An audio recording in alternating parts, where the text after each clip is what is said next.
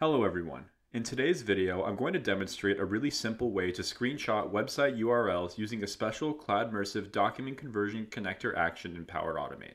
This is a useful tool for a lot of day-to-day documentation scenarios like website support and maintenance, for example, but probably the biggest benefit is security. When we encounter suspicious links, we obviously don't want to click on them, so this connector will let you peek behind the curtain and see what the web page looks like. It will render a 1280 by 1024 PNG image by default, and you can customize that height and width to whatever specification you want when configuring the request parameters. Let's run through a quick demo to see how this works. To start, I'm creating an instant Cloudflow and giving it a name, and then I'm selecting the option to manually trigger and clicking Create at the bottom of the page. Now that we're on the flow diagram page, we can jump right into configuring the URL screenshot action. After we click New Step, all we need to do is type Cloudmersive into the search bar and then select the Cloudmersive document conversion connector with the green logo from the list of options below. Once we click on this, we'll jump to the actions list, and from here we can search screenshot of URL or something similar to that, and we'll see our action come up right away. Please note that if you haven't used the Cloudmersive connector before, you'll be prompted to name your connection and include an API key at this stage.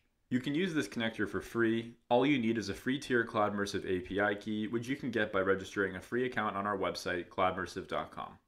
That's also the website URL I'm going to use to demonstrate, so we can make sure the link is what I claim it is.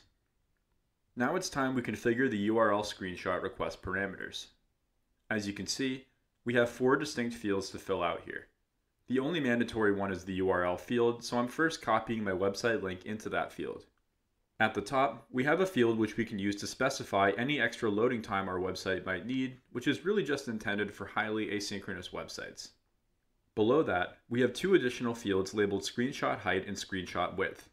As I mentioned earlier, the screenshot will default to 1280 by 1024 pixels, but you can easily change this and standardize new dimensions however much you want. You can also enter the value -1 in both fields if you want this connector to measure the entire URL page and take one long, skinny screenshot instead.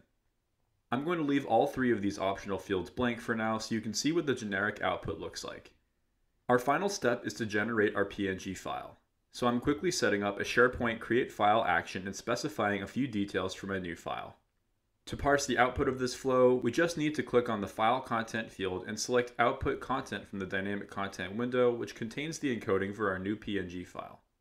Once we do that, the flow is finished, so we can save and begin testing. After our flow finishes saving, we can click Test in the upper right corner, confirm our connections, and finally run the flow to make sure it works. Once the flow finishes running, we can take a look at our new PNG file to ensure the operation was successful. As you can see, I have a new PNG screenshot in the folder I specified, and when I open it, we can see that the Cloudmersive homepage is fully rendered. The small issue here is just the dimensions. The standard screenshot size squished the page a little bit, so it looks a little different here than it would on most desktop browsers. That's no big deal, however, because like we discussed earlier, we can easily adjust our screenshot height and width as much as we need to.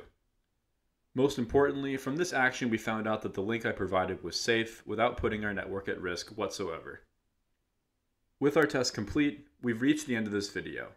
Thank you for watching. If you found this video helpful, please like and subscribe to our channel and stay tuned for more Power Automate demonstrations in the near future.